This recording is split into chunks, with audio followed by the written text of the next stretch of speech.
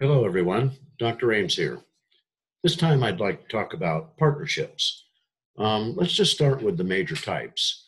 As you can see here, we have general partnerships and limited partnerships. Um, each type of partnership has its own disadvantages and advantages. But in a general partnership, all the resources are pulled together. And at the same time, all the liability is spread amongst the various partners. However, this type of partnership has a downside of the possibility for a lot of disagreement amongst those general partners, generally based on personality conflicts or different agendas. The limited partnership is made up of a mixture of these general partners and also limited partners. The limited partners differ in that they don't actively take part in any of the business dealings. They may contribute money. They may have some arrangement where they get a certain amount of money back based on their investment. So they look at it as an ongoing thing, but they don't get into day-to-day affairs. Here's the type of partners. You can see on the left, the general partners I've been talking about. The biggest downside definitely is that you have unlimited liability. That means if something goes wrong, if you get sued, that your personal property and everything you own, all your assets, are at risk if you should lose in a court case. The limited partner, like it says here, does invest some money, but doesn't really have any management responsibility, and they don't have any liability also. So the limited partners get out on that part of it. We have these other forms here. The master limited partnership. This is a very special type. We don't see a lot of them. And they're for specialized industries or sort of events. They look a lot like a corporation. They get stock traded and all of that, but they get taxed differently than corporations do. It might be due to some special status. They might be, I believe there are some master limited partnerships in the energy sector with companies that own pipelines where inventory flows through pipelines. So there are some complex arrangements and so forth. I think the big advantage for these is these are very large corporations and they're trying to avoid paying the full amount of corporate income taxes that are out there. What you do see here is also the limited liability partnerships, the LLPs.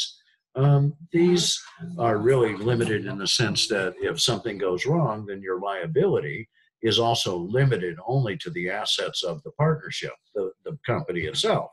And so the individual members don't have that unlimited liability. And so their personal assets and their personal property is not at risk and so forth, depending on what might happen. Here's our advantages of partnerships. Certainly when you bring people together, they're going to have more financial resources than you can come up with on your own. On the other hand, it's a complementary sort of arrangement where you share management, you share your knowledge. Hopefully that each person who is a partner brings something a little bit different or unique to the table with their knowledge and their expertise. And partnerships do last longer than sole proprietorships. There's a lot of research on that, so there is a longer survival rate, but they're certainly not the same as being entirely a sole proprietor and being your own boss and owning and being in charge of everything. But then again, there is no special tax for a partnership like there is on a corporation, say, which is really one of the big downsides of corporations. And then we look at the disadvantages of partnerships, the unlimited liability, depending on the type of partnership. So if you're an LLP, the limited liability, you're in a little bit better position. But if you have just general partners and so forth, then you are exposed to any kind of damages that might come along, depending on what happens in your business. And the downside is you don't get to keep all the profits. You have to divide them up, and there'll be some sort of contractual arrangement. Certainly, general partners are going to get more than limited partners and all of that. The downside is, again, certainly you can have disagreements when you have partners.